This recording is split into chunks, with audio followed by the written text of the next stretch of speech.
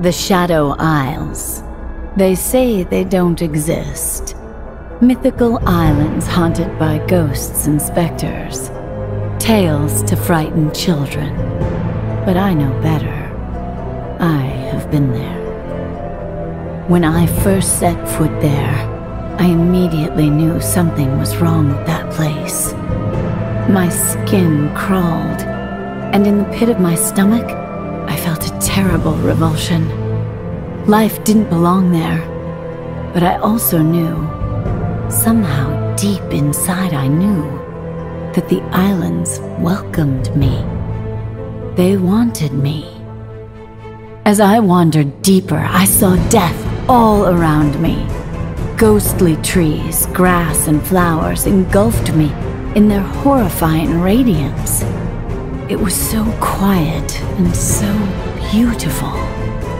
I passed my hand through a spectral leaf fluttering in the wind, but there was no wind. That was when I understood that death was another world, and I was at its door. Then I heard the song, the spider's song. My companion cried out in terror and fell to his knees. I embraced him. I told him he had nothing to fear. He was going to a better place. I will take them all to a better place.